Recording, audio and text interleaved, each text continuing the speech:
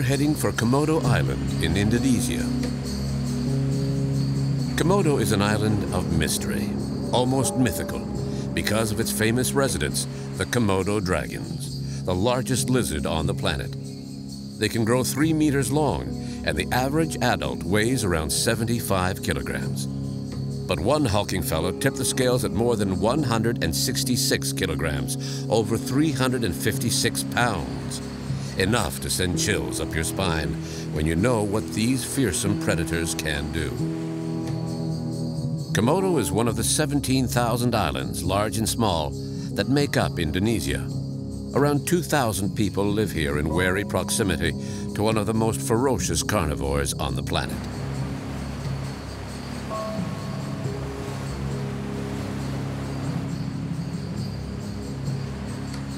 The rugged island terrain consists of broad mountain valleys, savanna, and arid plains, characteristic Komodo dragon habitat.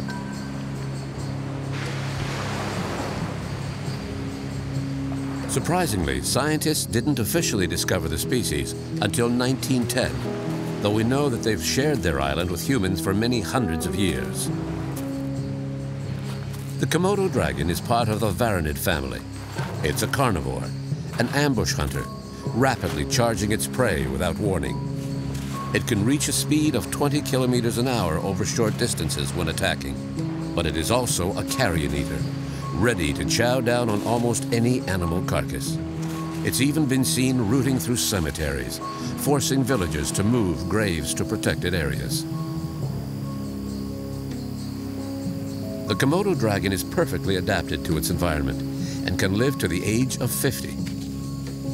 It's one of the rare vertebrates that can reproduce by parthenogenesis. Females are able to lay viable eggs without male fertilization. The species is endemic to Indonesia and is found mainly on Komodo, Rinca, and Flores Islands. Komodo dragons are designated vulnerable on the list of endangered species. The population is estimated at between 4,000 and 5,000. However, recent surveys recording an abnormally low number of reproductive females have alarmed the scientific community.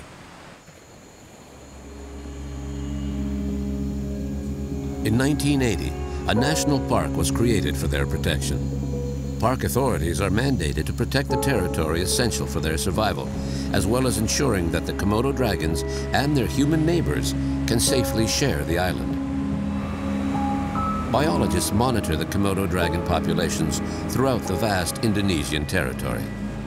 Achmad and Denny work for a local NGO, and over the years, they've become experts in all things Komodo dragon.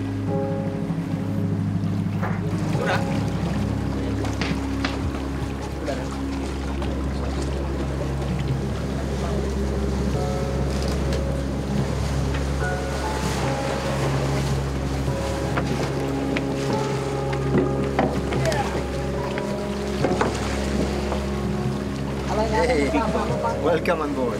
Thank you. Sedna 4 will serve as base camp for the next population census to take place on a number of islands in the sector.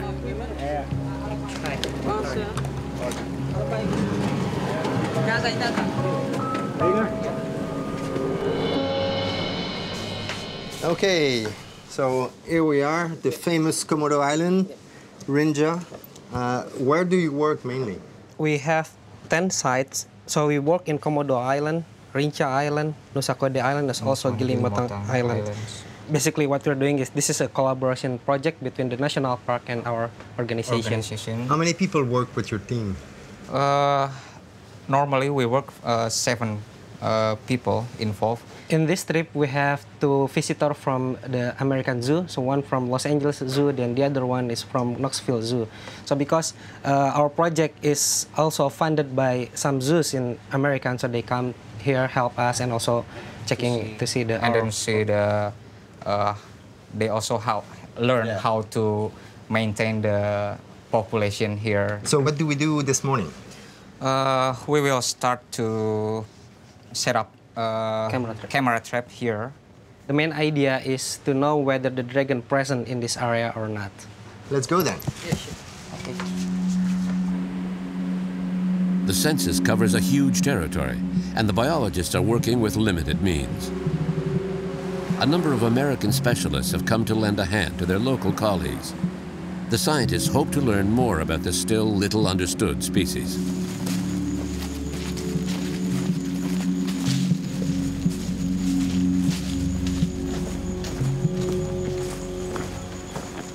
This place is unique.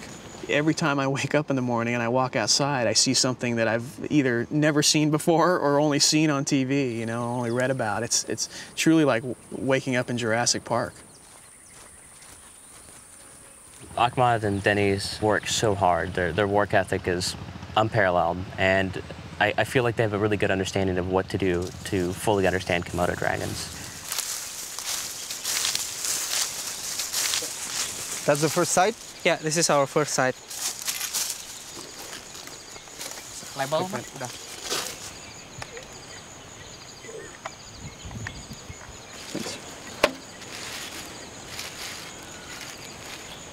You use goat all the time, or?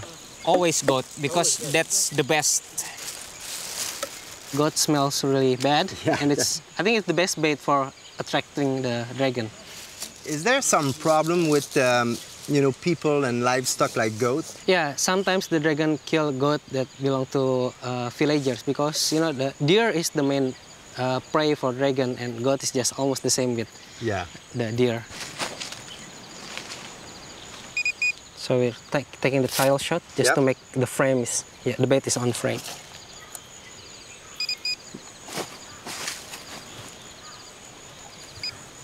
Smile.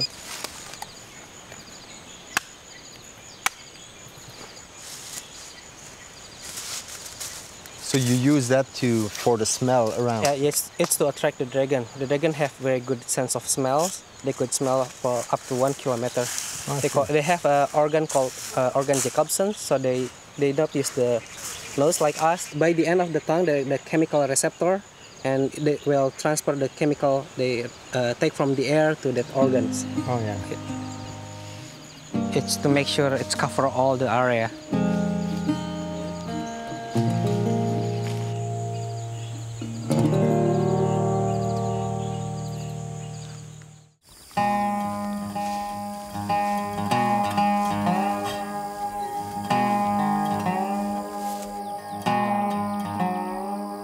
On Komodo Island, the favorite prey are deer, goats, and water buffalo.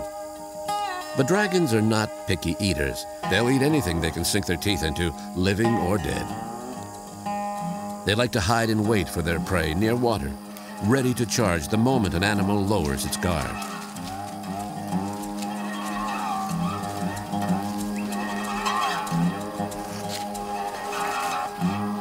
On the exterior, they seem like this otherworldly, you know, anachronistic creature that still exists on this earth.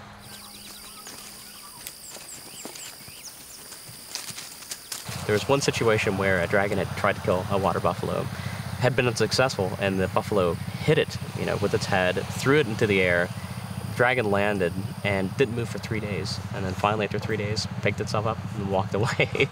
So just kind of to say that they're indestructible in a way. I mean, you saw the scars on that individual, and they fight and they tear each other up. They drink disgusting brackish water that's probably tainted with all kinds of things, and yet they still persist. Overall, they're strong. I mean, they can keep going.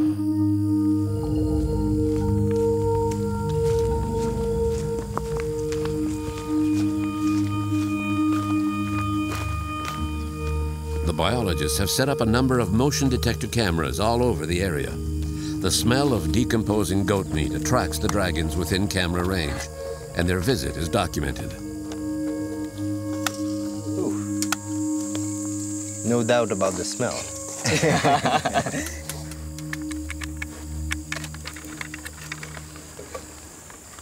43 picture.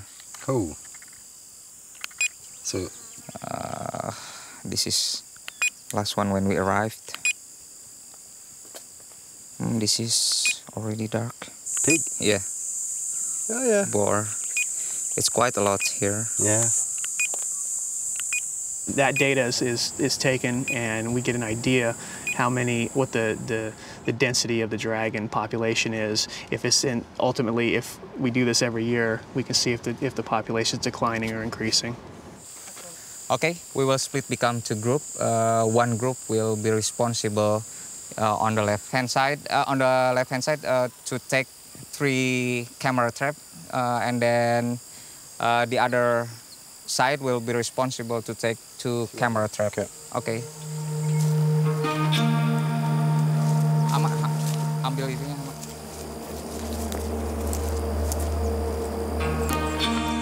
Denny leads the way. We have to keep our eyes open because dragons are experts at camouflage.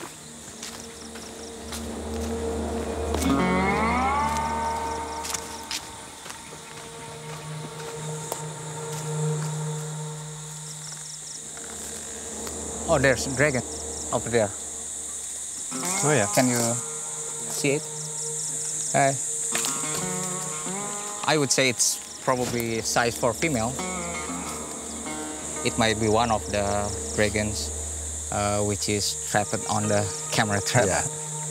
Denny, the tail still looks fat, so she probably didn't lay this year, huh? Okay.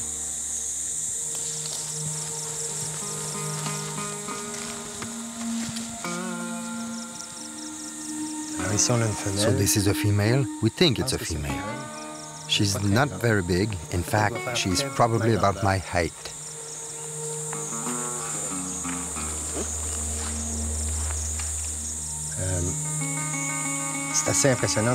It's amazing to see how these animals just disappear in the landscape.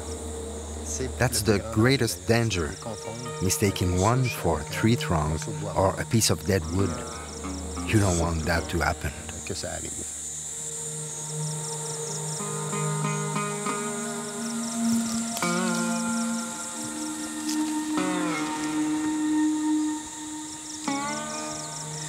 Based on her body condition, she's probably hasn't laid eggs this year. She's still got a lot of fat store in her tail.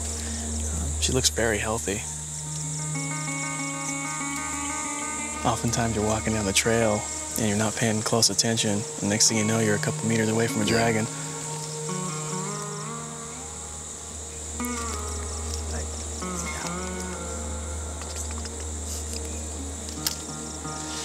Beautiful animal. Great to see. When hungry, dragons will go for any animal around, including their own young. There is kind of like shift between adult activity and hatchling activity. So in the morning, early in the morning when the adult one active, all the baby will be on the tree just to avoid cannibalism. Yeah. And then once the big dragon just slug just because too hot, and then they can go to the ground. Okay. That's what we found so far from radio tracking study. Sometimes I would say female also, if the male can have opportunity, they will kill the female. That's right. That's happening in the zoo also. Yeah. Yeah. Is there something that they don't eat? Everything that only vegetables. Everything. They are top carnivore here. The Indonesian government and the Indonesian National Park Service protect the dragons very well. It's the poaching, actually, of the prey items, the deer, the Sunda deer. They're a source of food, and without the deer, the Komodos would struggle.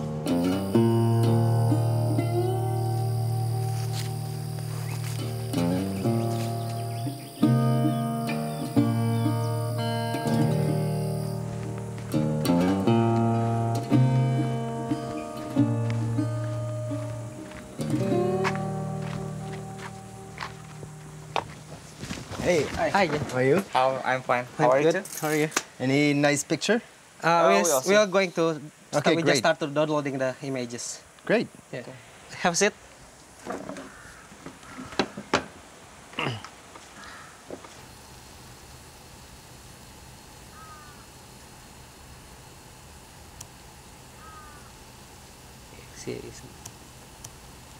Wow. It's a big one. That's a big one. Very big. It's healthy. That's big. Big. Healthy as well. Yes.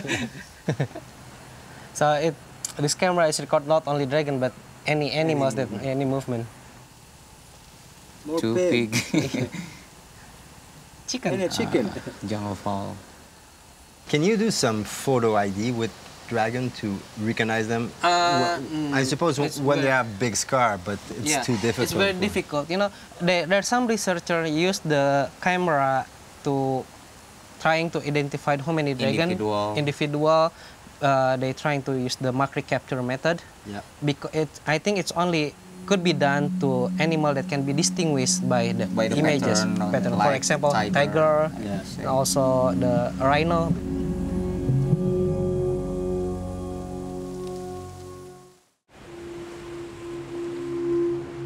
It's hard to determine the exact number of Komodo dragons scattered over different parts of the island.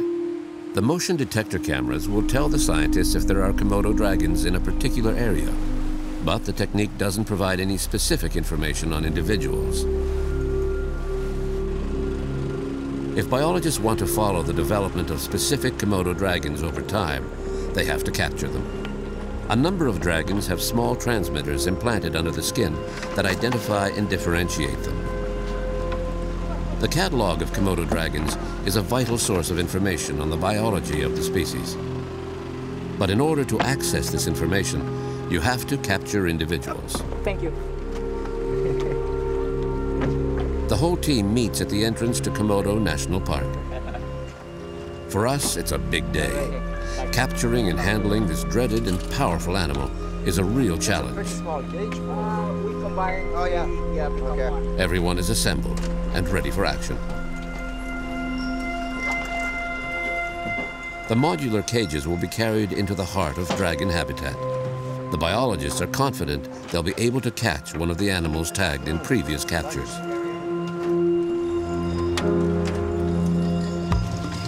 So these are the cages used to trap the Komodo dragons. They have just arrived from the village, so we'll take them up to the site. We'll set out bait and let's hope we manage to trap one.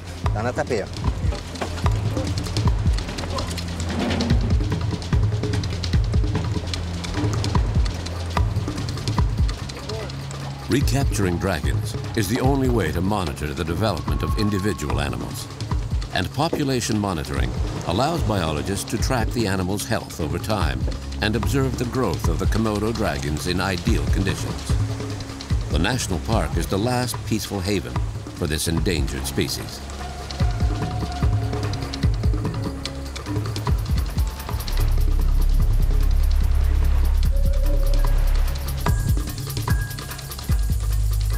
The team will be assisted by staff from the national park.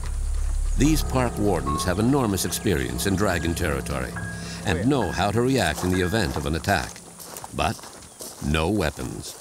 They defend us using only sturdy forked sticks to push the dragons away. One trap will be set up here. Yeah. Okay. Coming. I want to protect the cameraman and then everybody that goes there. We are setting the cages up here. There are chunks of goat meat set out, and a male has already picked up the scent and is trying to approach. The guards are trying to control him, so it should not be too hard to trap one. It takes several men to manage this large, hungry male. The smell of the goat meat excites the animal, but the park wardens keep things under control.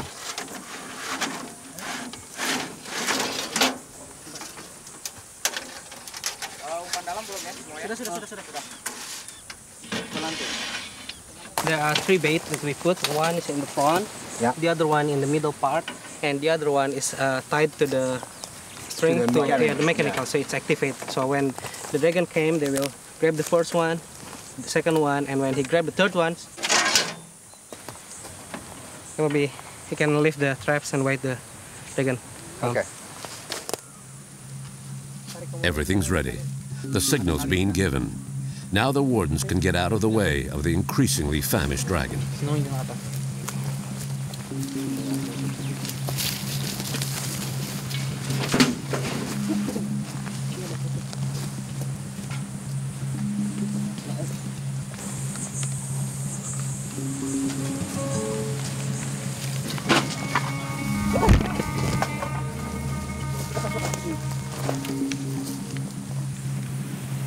We've got to be careful not to get bitten because they charge very quickly. It's amazing.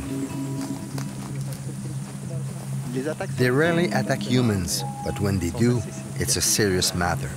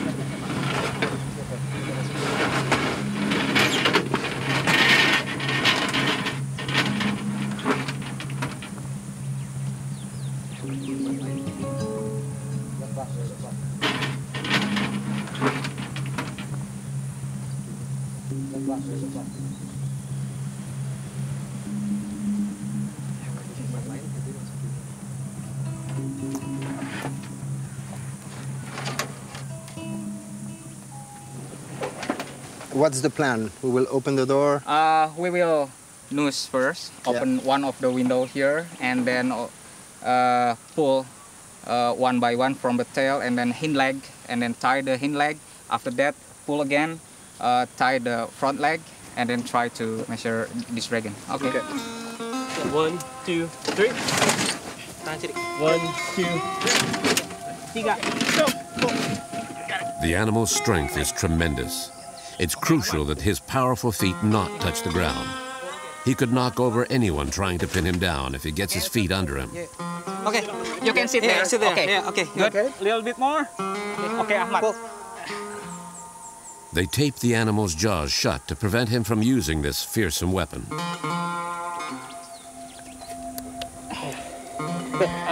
Karung. Oke, sidik lepas. Sidik lepas.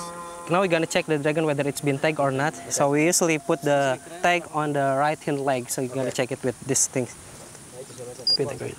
Yep. Yeah, so it's already. Okay. There's already ID. And I'm gonna check. So can help. Yeah. 000 643 58BA. So we're gonna check the record, whether it's from this island or from other islands. Just make sure. Yeah. The first time we catch this animal is on 2004. So it's 10 years ago. Okay? What is the weight or the length? Total length, total body length? Only 10 kilograms. 10 kilograms. Wow. It's still. No, I would say this is 60 kilograms. We'll see later. Yeah. We will And see. the total length only 1.8 meters. We have to measure the snout vent length, because if the total length is important, but just because the dragon is not regenerate their tail, so this is the important one. Can you Hold here. Okay, thank you, Zhang.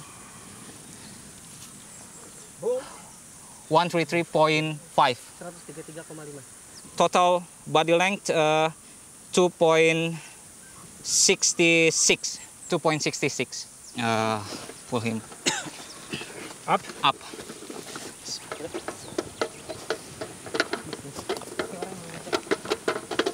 Okay, one little moment. Okay. 1, 2, 3.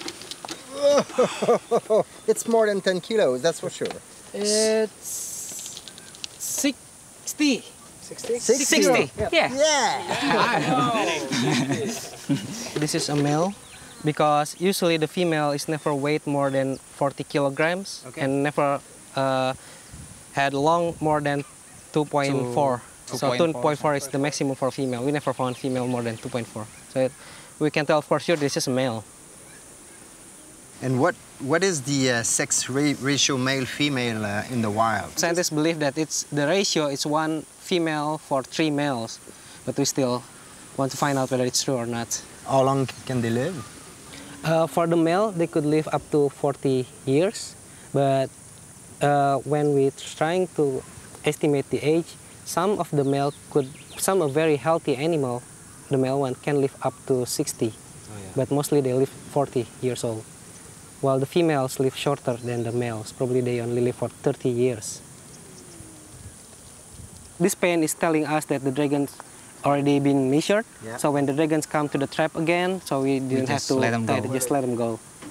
First, we untied the legs, but people who handle the legs make sure his leg doesn't touch the ground, because once he touches the ground, he will be very strong and angry. Guys, 1, 2, 3.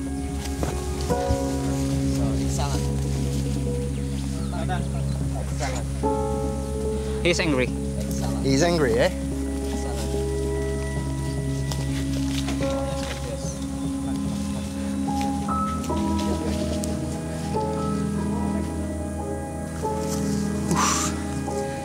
The strength of these animals is incredible.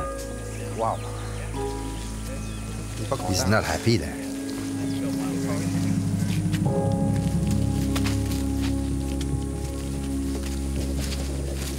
This Komodo dragon can now return to the peaceful forest of the park. He's lucky to live in a protected area. Here, hunting is banned. This allows his prey to reproduce and be present in large numbers. When food is abundant, the dragons rarely fight each other. But that's not always the case on other islands where there is less prey and where cannibalism has been observed.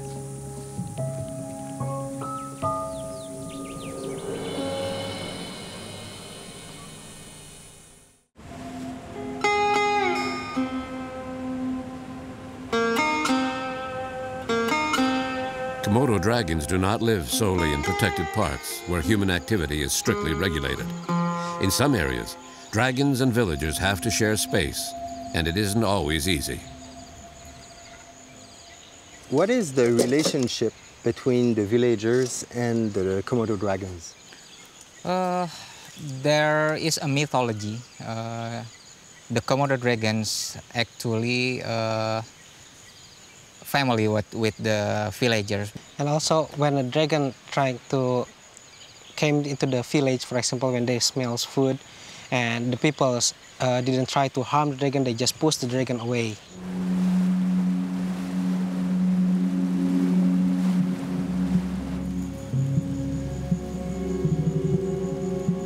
We stopped at one of the small, isolated villages where people have to interact with Komodo dragons.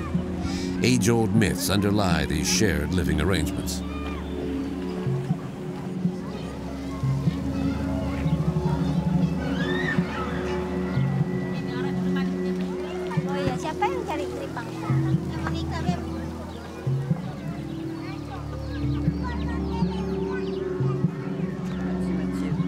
Nice to meet you. John. John, where come from? Canada. When I was a little girl, my parents told me a story of a woman who gave birth to twins, one a human, the other a dragon. The dragon ran into the forest. Since that time, we have a blood tie with the dragons, a tie so strong that we are forbidden to kill them. We are not allowed to harm them in any way.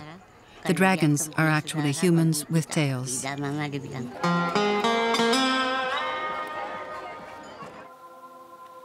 These widespread beliefs provide a level of protection for the dragons.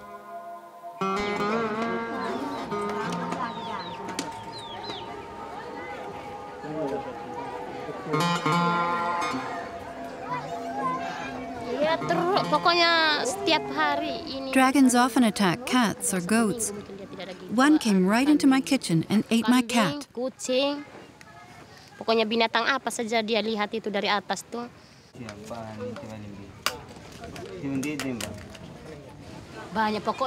Traditionally, all families kept goats. Not anymore, though, because they'll just get eaten by dragons. Tapi habis. Bagus. This is where the dragons live. It's their home.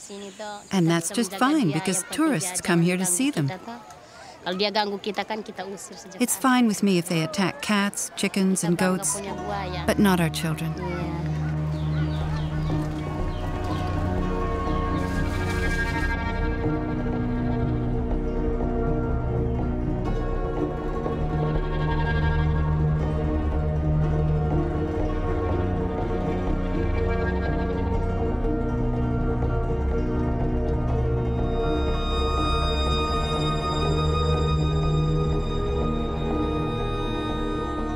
Goats, cats, dogs, and even chickens regularly fall victim to dragons who prowl the village. Villagers continue to hold the mythical animal in high respect, despite horrifying and sometimes deadly encounters.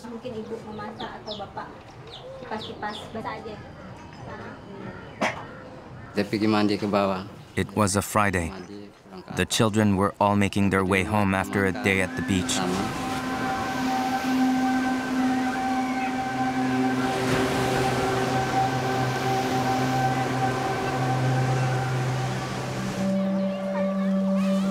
My son was sitting on the stairs.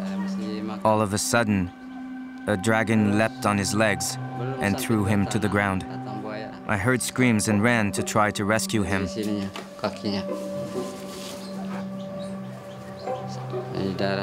When I got outside, there was blood everywhere. His belly had been ripped open.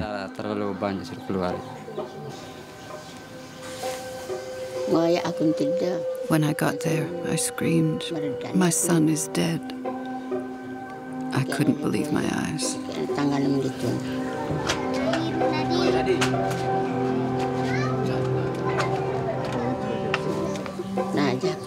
I felt his last breath, and I fainted. When I woke up, my child's body looked like the carcass of a dead animal.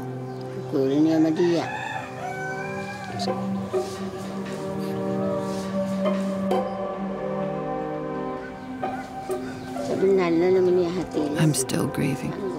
The wound is still there.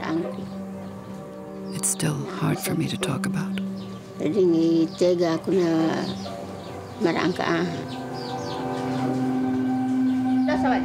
usah takut.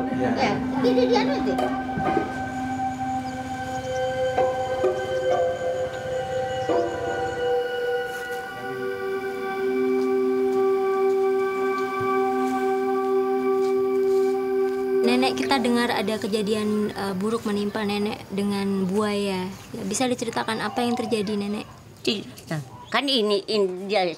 I was alone walking in the forest. A dragon came up behind me and bit down on my hand.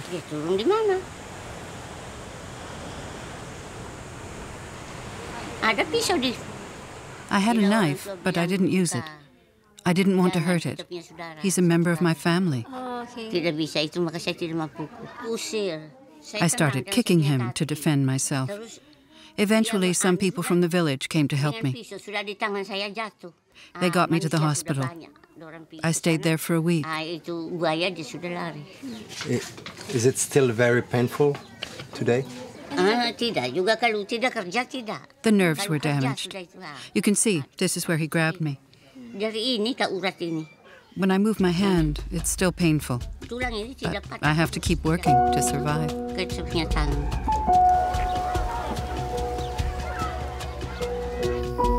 Komodo dragons are natural predators, designed to kill their prey. That's why they're at the top of the food chain. They've been on the island much longer than humans have. They lived in ecological balance with the other species in their ecosystem before their territory was occupied. For them, hunting for food is essential for their survival. It's also the role they play in nature, their vital function within the great chain of life.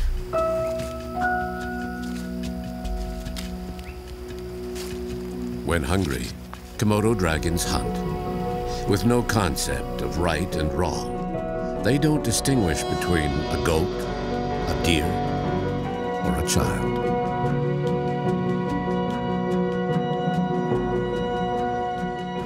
The dragon was 3.5 meters long. The next week, guards came and took him to another island. I can't blame the dragon. It was my son's destiny. That's all there is to it. Every Friday I think about it. I pray that my son is happy where he is.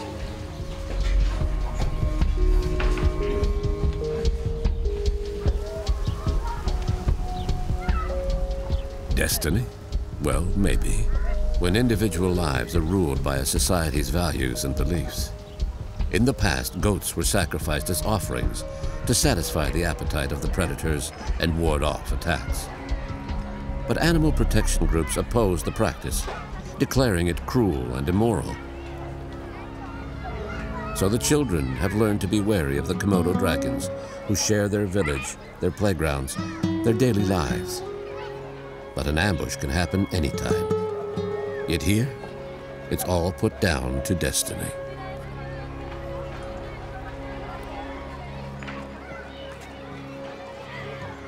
Villagers built a wall to protect the schoolyard. But the school is at the far end of the village, near the mountain, where the dragons lurk. Here, spiritual values, beliefs, and mythology do more to safeguard this endangered species than the concepts of protection and nature conservation.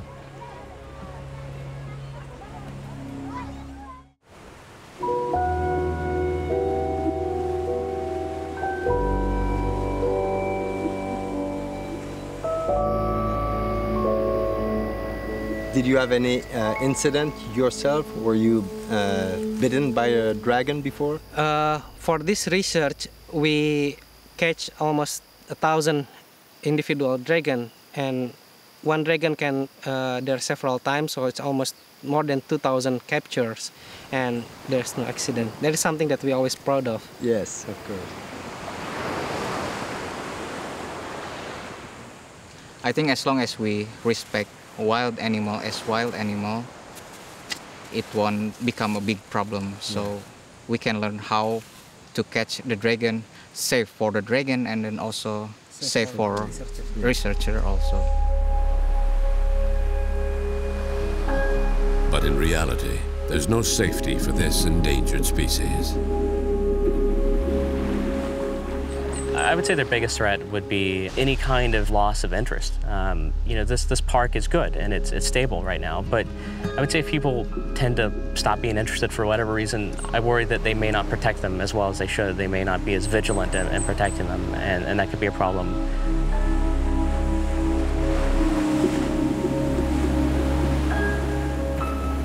Like so many species that are threatened or endangered, it's habitat destruction. With the introduction of invasive species comes also disease. And you're talking about a population of animals here that's probably less than 5,000 individuals. That's not too many animals. So if a disease, was introduced to the islands, they could quickly be wiped out. Despite the many threats to its precarious existence, no one wants to see this extraordinary carnivore disappear. The Komodo dragon represents much more than a formidable predator within an ecosystem. Here, it's considered a full member of the family of living beings. Only time will tell if these traditions can spare the largest dragon on the planet from extinction.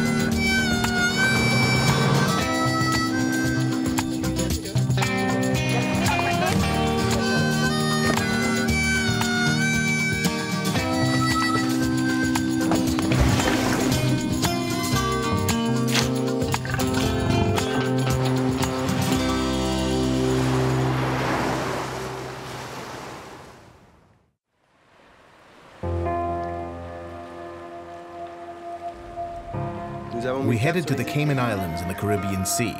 The archipelago consists of 3 main islands: Grand Cayman, Little Cayman, and Cayman Brac. Tourists and foreigners come here mainly because of the great beaches and the scuba diving conditions that make this place one of the best diving sites in the world.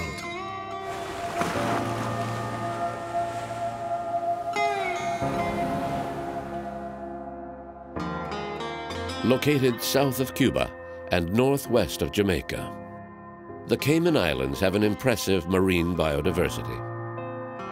On land, the population explosion on the island of Grand Cayman has reduced critical habitat for species that are threatened with extinction.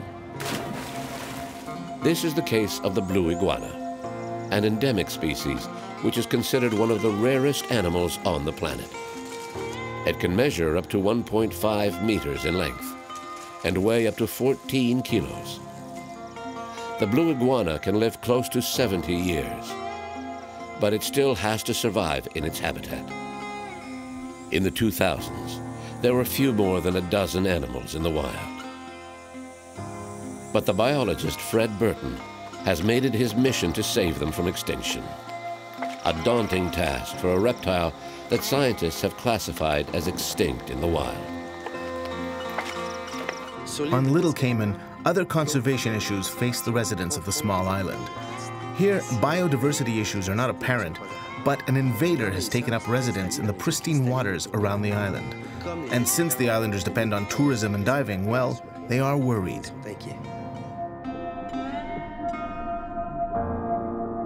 In the early 1990s, a few aquarium fish were accidentally released into the sea in Florida. Native to the Indo-Pacific, they began to reproduce and populate the Caribbean. This invader, which now threatens the age-old balance of the coral reefs, is called the lionfish.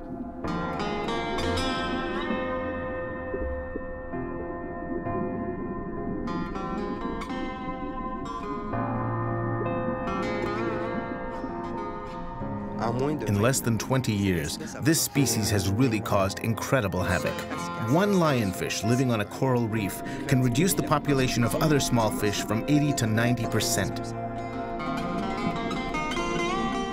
The decline of the ocean's large predators, combined with the uncontrolled spread of the lionfish, is a recipe for disaster.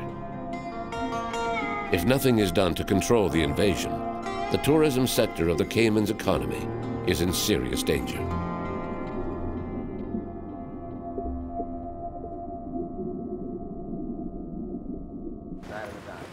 The professional divers of Little Cayman have watched as the lionfish spread throughout the island's waters. Now these dive guides organize a weekly lionfish hunt to try to control the dramatic expansion of the species. The first lionfish was discovered in Little Cayman in about 2008, here on the south side of the island. And it was just one lonesome fish, and it was quickly discovered, and we went out there and grabbed it. And then we didn't see any fish for quite some time, possibly about 6 months. And then we started to see not just one, we started to see more than one popping up on different reefs. And that number just quickly escalated into tens and then into many, many, many fish.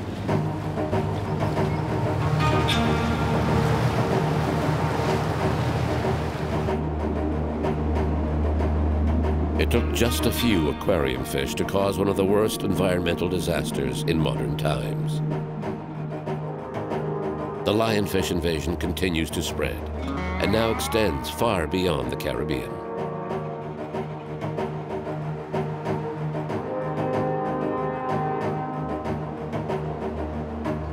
Genetically, in fact, scientists speculate that these fish could have come from common ancestors, the few creatures released off the coast of Florida. That's all it takes to upset the millennial balance of an ecosystem.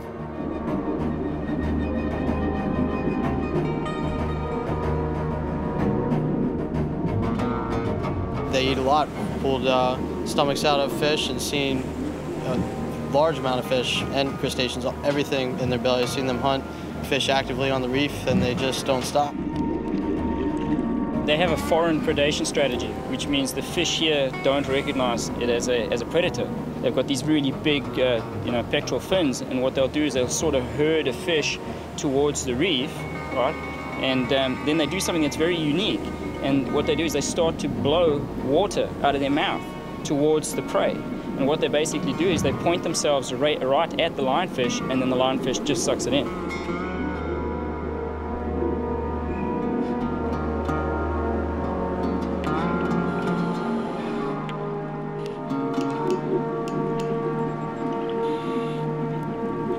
This whole island relies on dive tourism, and we are the ambassadors to this environment, so it has sort of fallen down onto our hands to look after the environment. The people of Little Cayman are worried because they depend on tourism. The spectacular beauty of the coral reefs and their colorful fish attract divers here from all over the world. Each week, the population is mobilized. A squad of professional divers set out to hunt for lionfish. Their goal, kill as many as possible. Attempt to control the invasion so that other species of fish can continue to grow on the coral reefs.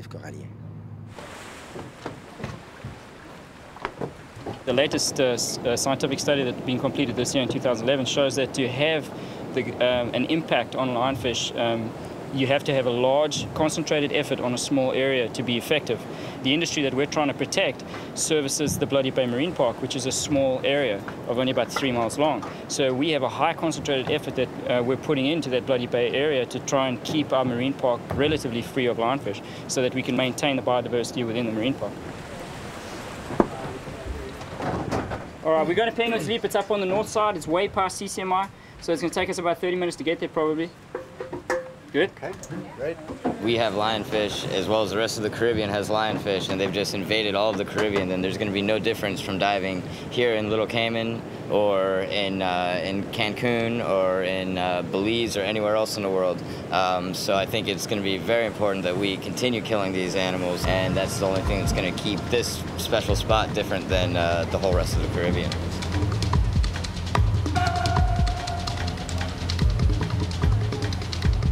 Marine Park, we've done a really good job of eliminating a lot of lionfish to the point where we don't see them on a daily basis anymore. It's very good, but there's still lots of other parts of the island we don't get to. It's one we're going to get to right now, where there are still lots of lionfish that need to be removed. So hopefully we'll have a big turnout tonight.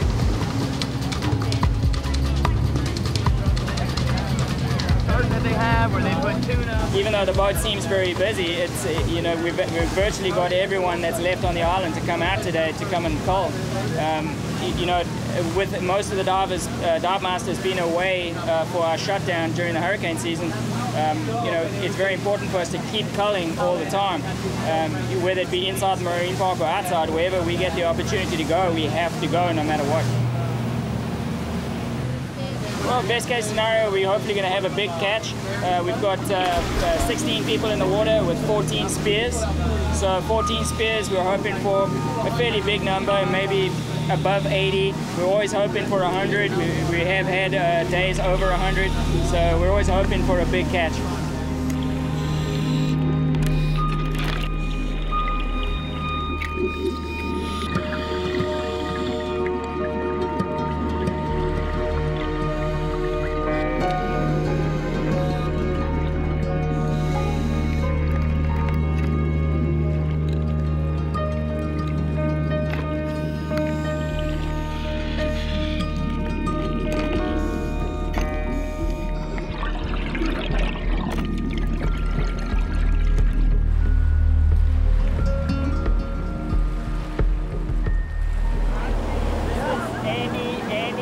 Bucket. Okay. 1, 2, 3.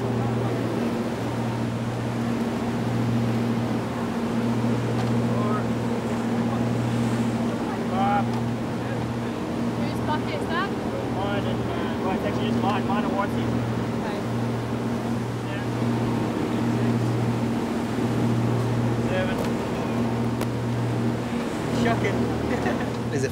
The efforts of the divers were successful, but despite their success, It is work that has to be repeated constantly because the reproductive rate of the species is very impressive. And if the effort is relaxed, the invaders will continue to eat all the other small fish, and there will be a complete degradation of the coral reef.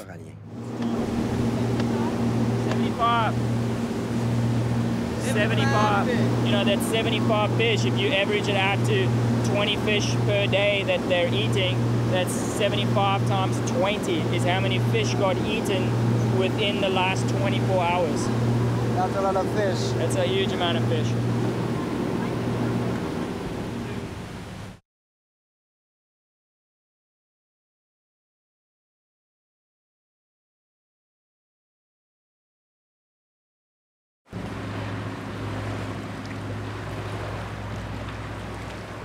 The work of biologist Fred Burton on Grand Cayman is truly inspiring.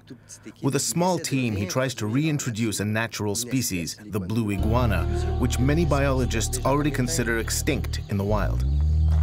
So what do we have here? So these are the original things. I always knew I wanted to get involved in conservation in some way, shape or form. Even as a small child, I was crazy about that kind of stuff. In Europe, it's very unusual to find an ecosystem which has not been influenced at all by humans. And here it was everywhere, and it was a very exciting thing for me to be seeing these things. And that was the time that I started getting involved with these crazy giant blue lizards. The first time I met one, I had no idea that these things existed. In 2002, we did a very detailed survey, and it was the most depressing survey I've ever been involved in, because all of the places we used to see iguanas, there were none. Optimistically, there cannot have been more than 12 left in the wild, and they weren't finding each other to breed. So the population was doomed. It was functionally extinct, as we put it, technically speaking. They were there, but there was no future. And this was shocking to us because we thought we had time, and no, we didn't have any time at all. Fred Burton's task was enormous. In fact, there were only a few creatures left in the wild, and many biologists thought that Fred was something of a dreamer, that the task was too daunting for a single person.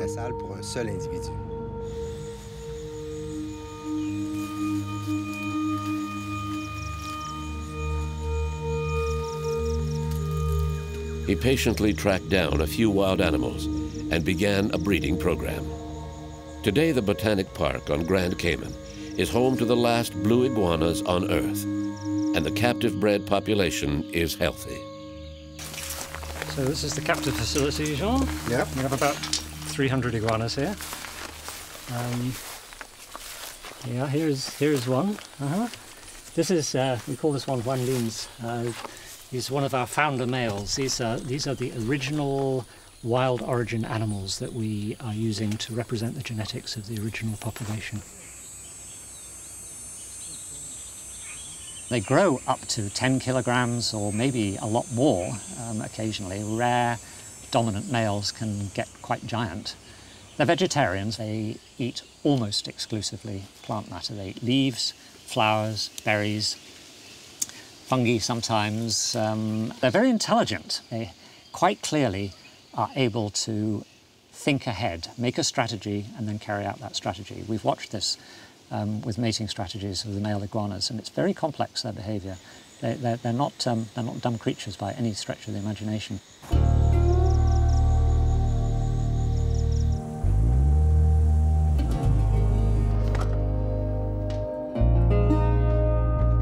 It all started here, in a small incubator in Fred's house. If we'd left these things in the ground, it would be 50-50 whether they would hatch successfully or not, because the ground could get dry, it could rain really heavily, the pens could flood. So it's much, much safer to take the eggs out, put them in the incubator here, and here we have better than a 90% hatch rate. It's a very secure kind of way of making sure we get as many baby blue iguanas as we can from those nests. When they hatch, they're tiny, they're about this long, but they grow very, very fast. And by the time they're 2 years old, they're naturally predator-proof, effectively. They get too big for the native snakes. Jean, these are the cages where we have the 2-year-old iguanas, the ones that we're getting ready to release into the wild. scanner.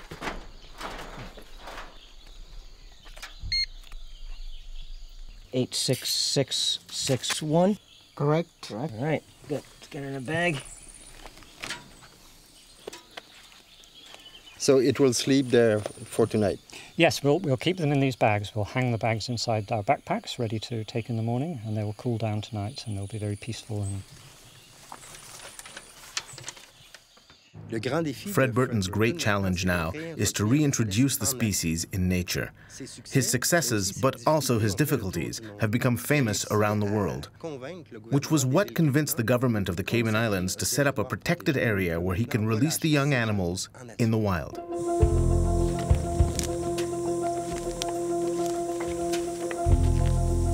But getting to the protected area is no easy task.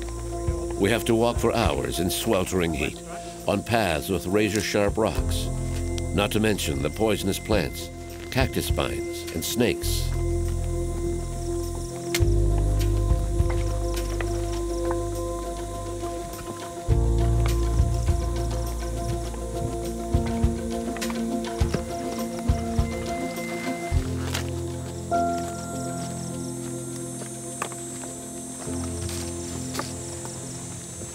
So Jean, we are on the boundary now of the Collier's Wilderness Reserve. This is the protected area on our left now.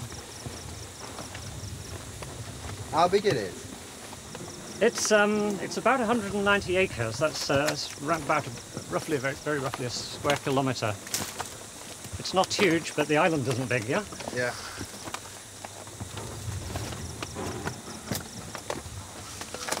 Rough trail, but beautiful. Yeah, I love this environment. I think it's like a natural rock garden. Yeah.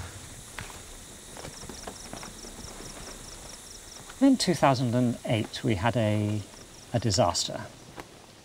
Some drug-crazed guy and a tame dog, a tact dog on a leash, came into the captive facility here and killed 6, 7, 8 blue iguanas. It was like a slaughter, and it was crazy. And the news got onto that, and it just went like poof all over the world. But what was interesting is as soon as it went public, the population of the Cayman Islands got up in arms. There were people raising money for us. Companies wanted to pay for a security fence around the captive facility.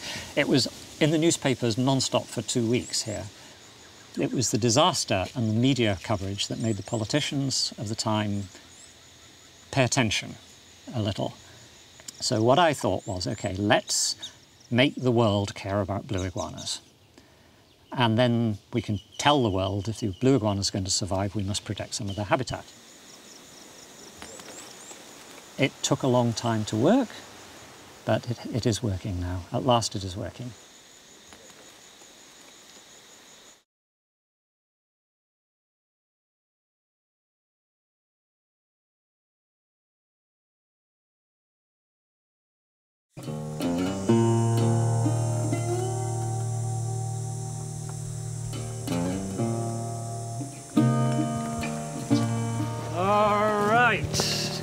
Jean, this is our little home from home in the woods, yeah? Oh, sweet home. This is where our volunteers sleep when we have them camping out here. This is Larko. He's here to meet us.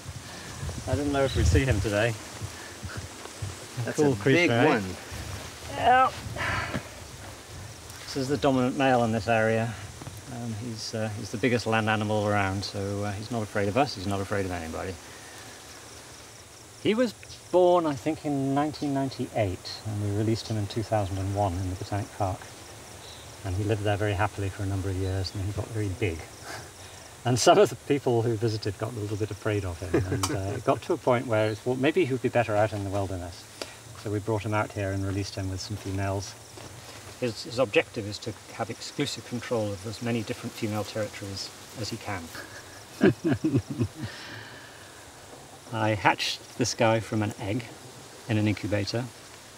We reared him for 3 years, I think, in the cages in the captive facility. We released him in the Botanic Park, and then he became the guy who just hung around in our captive facility there. So we got to know him very well, and then we had to move him out here. So this is an old friend of mine. Yeah. Yeah, he knows me. We have now 20 different unrelated wild iguanas, and that's good. That's enough to give us the genetic diversity that's necessary.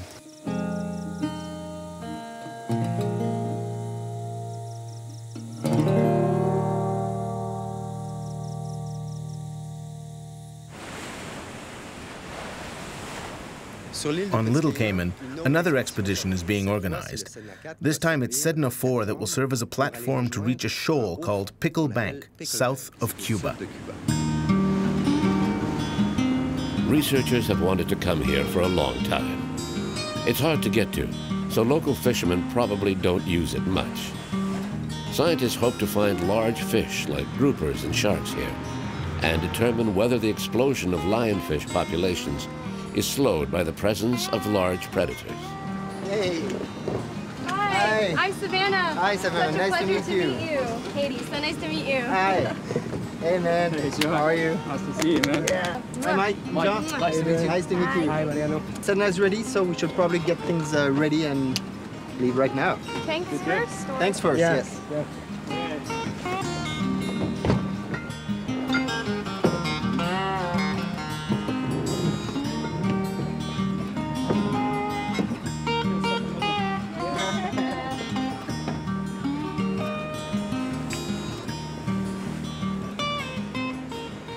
Okay, here we are, Little Cayman, and here the famous Pickle Bank, where we'll be heading in pretty soon, actually. So what do you expect to find there? We're expecting to see lionfish, but we're not sure what the population density will be. There may be a high population density, there may be a low population density, but we're going to go and find out. And that's why it's so important for us to go there, is because nobody knows what it's going to be like there. And it's so important, you know, and it's so great to have the Sedna as this jumping off platform for us to really get out there and collect some data about a place that there is no data. Do you think that because it's far away and that's a place where the human impact is, you know, lesser than here, do you think that we should find less lionfish than here? Here on Little Cayman, we put a lot of effort into, you know, culling the lionfish off the reefs, getting them out of the environment. And at Pickle Bank, there's nobody removing them. So it could be that we drop down there and we find an explosive population of lionfish because there's been no human mediated removal of lionfish. But then what Neil was saying, the other side of it, is that it could be that we also haven't fished out the other large predators that would be either competing with or preying upon the lionfish. So it could be that we go there and we find a lot of these large-bodied groupers of the larger predators, and then we find a low biomass of lionfish. So there's two opposites of the spectrum that we can see, and we don't know which one it's going to be yet.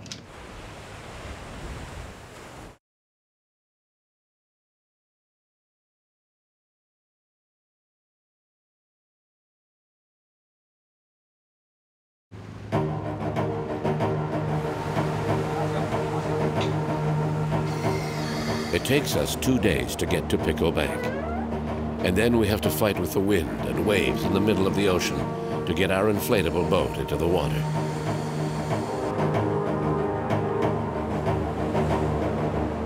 We're going to do a dive today. It's an underground seamount. It doesn't reach all the way to the surface. So it's an area that usually people do not go to. And hopefully we're going to be able to correlate it to the reefs back in Little Cayman and see how that differs.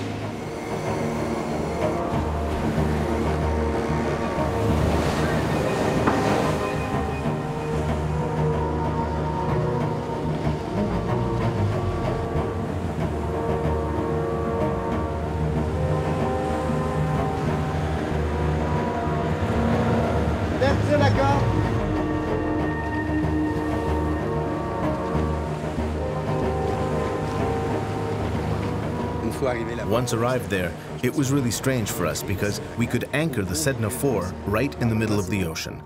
Normally it would be too deep, but as we are on a shoal, a kind of underwater mountain, we were able to anchor.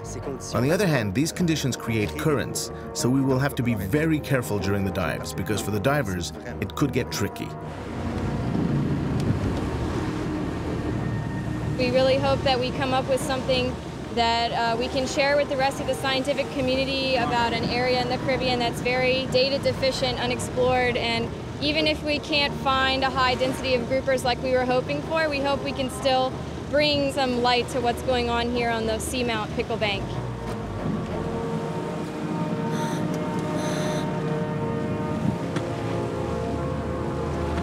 250 feet, stand by.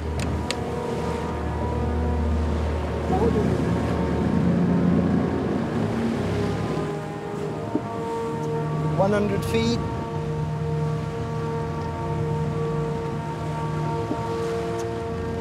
50 feet. We're on site now. Sedna 4, musculus, musculus, 906, 906, divers in water.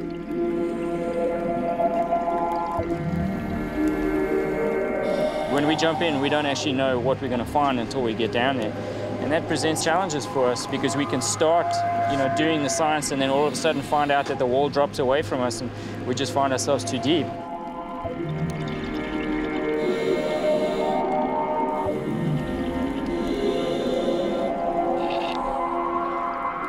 Our transects are 100 meters long by 3 meters wide. What we're recording are the species and sizes of large-bodied predatory groupers as well as the invasive lionfish. Seeing large fish like groupers is already a good sign.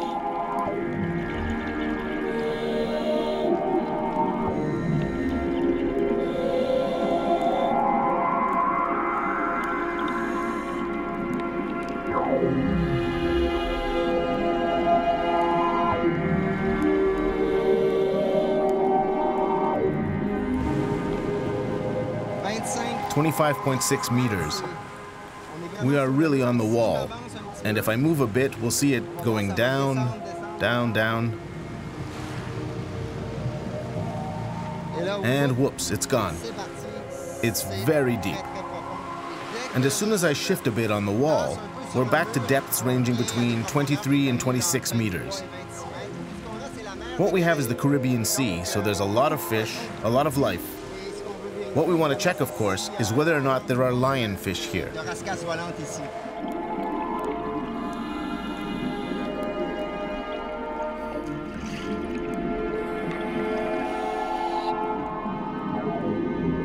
The invader has managed to establish itself here.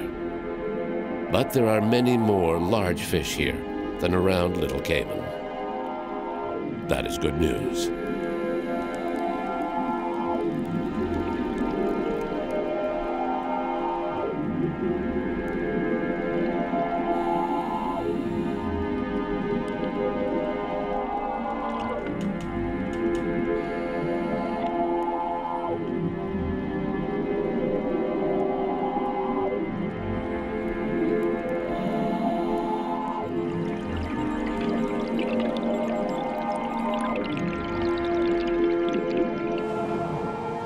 Mike has a yellow buoy, and that's what really helps me to follow them in the wave, because with just bubbles, it would be extremely difficult not to lose track of them.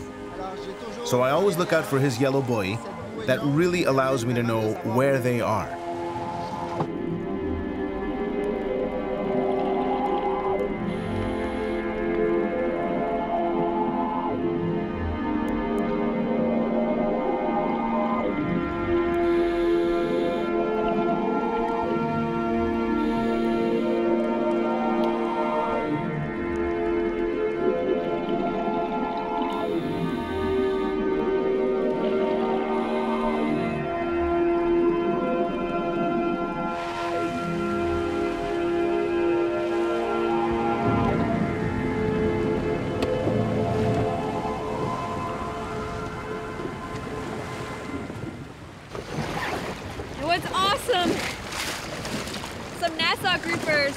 More groupers than lionfish on that dive.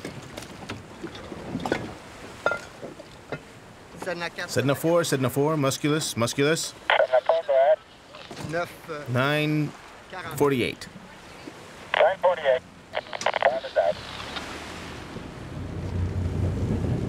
It was really fantastic that we were able to find this reef system that had a lot of groupers and not so many lionfish.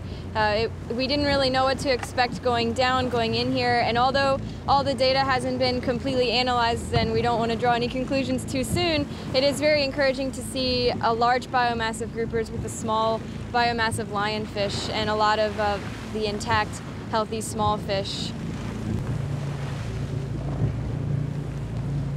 I just keep thinking how few people have been fortunate enough to be here and do this type of thing, you know? It'd be impossible to do this without the Sedna. It would be impossible. You have to have a staging platform like the Sedna. You have to.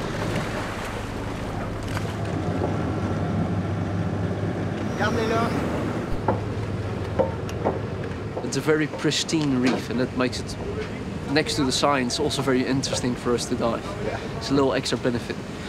We saw less lionfish on this dive than what we expected. And it can just be because of the time of day. You know, it's maybe good news also. You know, if there's less lionfish and big fish, that means that maybe the ecosystem can balance, you know, the invasion. But, you know, that's a big but. That's a big question. Yeah. We don't know. I've done most of my diving in Little Cayman, which is generally considered to be a quite healthy reef, but there were way more fish at Pickle Bank, and there was pretty good coral cover. We did see some coral disease, some coral bleaching, but not too much. I was struck by the amount of algal cover that was there as well as the coral cover, and it could be just, you know, it's the summertime and so the algae is in its peak growth season. I wouldn't say that it was algae dominated reef. I thought that there was overall a very good balance at Pickle Bank for sure.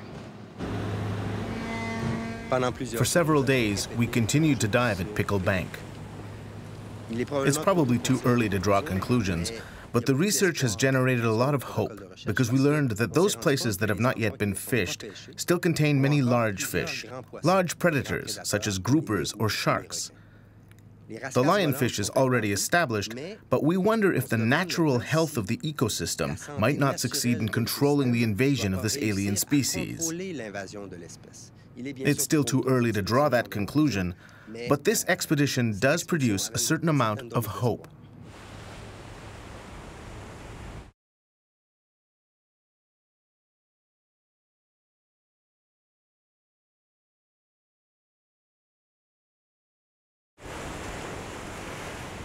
I think we really need environmental success stories. The work of Fred Burton is inspiring, but there are still many more steps to take. We wonder if the iguanas that breed well in captivity will succeed in doing so in the wild, for example. And will the protected habitats be enough to repopulate Grand Cayman?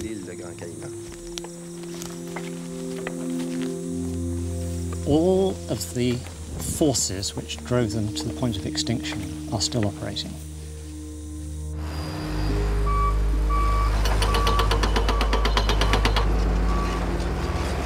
The population of the Cayman Islands is doubling every 12 years. What that means is the footprint on the land here that's taken over by humans is doubling every 12 years.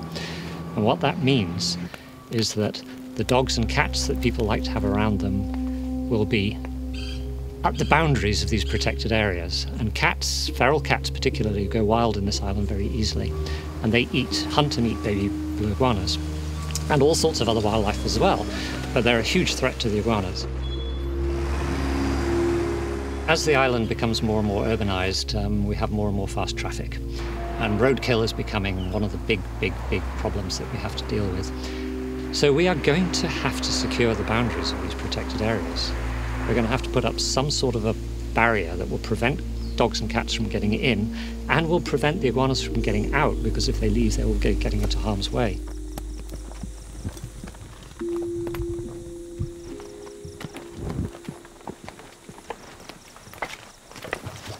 Jean, we will get rid of our packs here and we'll just take the iguana in. Matt, I think this one's in yours, yeah? Yeah.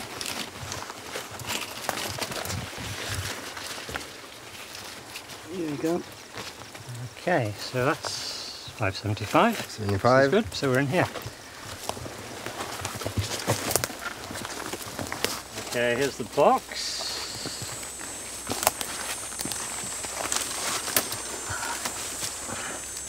So now this little iguana, Jean, is a very confused animal, and he's wriggling around in here, but once we get him out, we need to give him a minute to get used to his environment. Eh? So here he is. So these beads, the small pale blue, the red, the big blue, this is just an arbitrary colour combination that is unique to this animal. So anytime I see these beads, I know that this is this animal. And, oh yes. Whoa! So now he will spend all night inside this box. But then all the stress of today's walk will be gone, and this will be the safe place that he stays close to. And probably for 1 month he won't go more than 2 meters away from this box. Okay, next.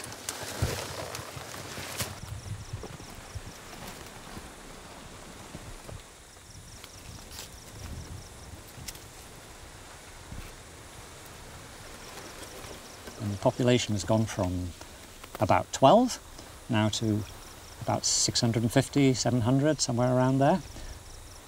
It's very important, I think, for people working in conservation to spend at least part of their time working on things that can succeed.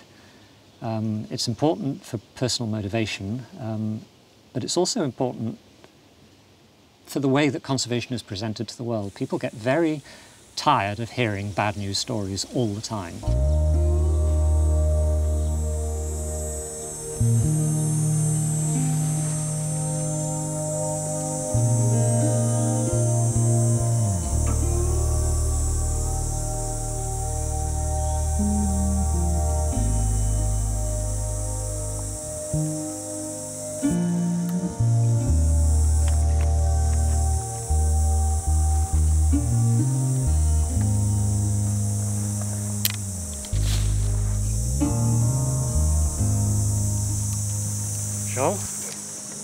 There's a hatchling. Yeah, that's great. That's the first wild-born young iguana we have ever seen in this area. That would be like Zarko's baby for sure, yeah? So it is working. It's working. It's great. Working.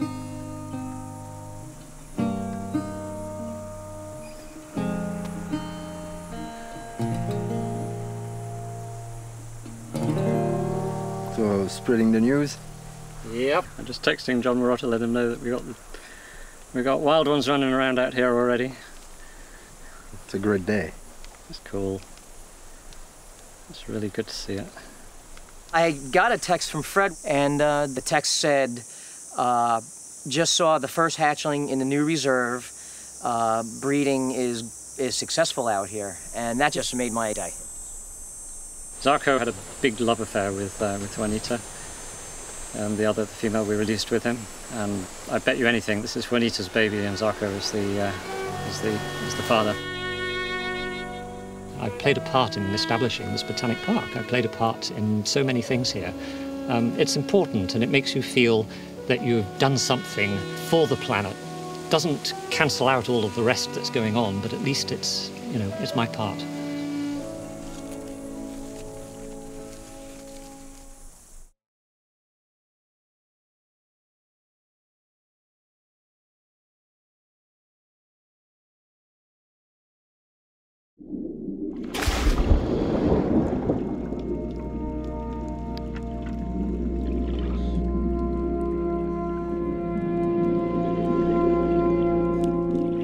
Eliminating the lionfish from the Caribbean is a huge challenge. Everyone knows that this invasive species is here for good. But how do we control it? We need a natural solution, because we can't catch all the lionfish in the oceans.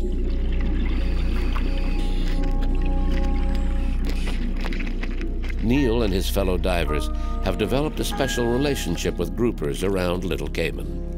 They are training them to eat lionfish. This solution probably won't work on a large scale. And who knows if the groupers will develop a taste for lionfish. But the initiative is an excellent demonstration of citizen mobilization to stop the spread of the invader.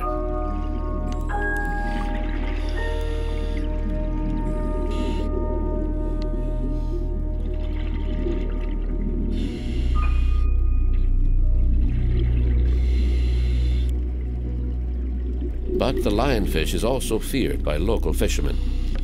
According to an urban legend, the lionfish is deadly.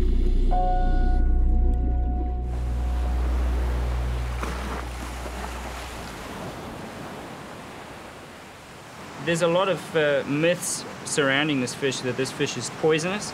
It is not poisonous. It is in fact venomous. These dorsal fins are the venomous ones, and it's not actually the spike itself that is venomous. That there is just the delivery mechanism. What is venomous is actually inside the soft tissue here, and as the spine enters the body, it pushes the soft tissue back, which compresses the soft tissue, and that releases the protein-based venom, which travels up through tiny little grooves alongside the spine. And that is how, once the spine enters your body, that the venom can then enter your body as well. So something that I think is important to point out is that this is the liver of the fish. And what's interesting to note that this liver is very large. It's because these fish, which are wild fish, are suffering from a disease called fatty liver disease, which is not a fish, it's not a disease that wild fish suffer from. This is a disease that aquarium fish suffer from. So why are these wild fish suffering from fatty liver disease? And it's because they're eating too much. They eat pretty much anything they want. They're indiscriminate predators. And because of that, they're growing too fast, and they now have fatty liver disease. Another way of stopping the spread of the lionfish may be to eat it.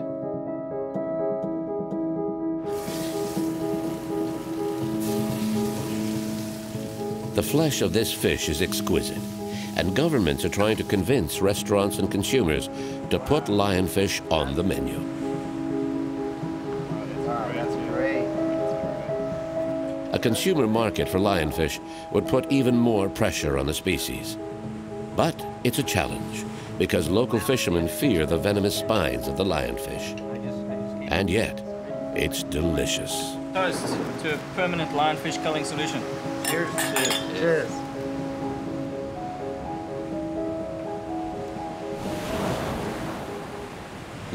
The Caymans, like many islands in the Caribbean, face big challenges.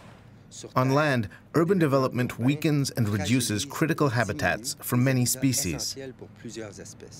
At sea, the invasion of alien species such as lionfish now threatens the entire balance of marine ecosystems. Citizen involvement is important, and the colossal work of Fred Burton should serve as an inspiration. These scientists dedicate their lives to the preservation of biodiversity, and we must never forget that it is this biodiversity that allows our own species to survive on this planet as well.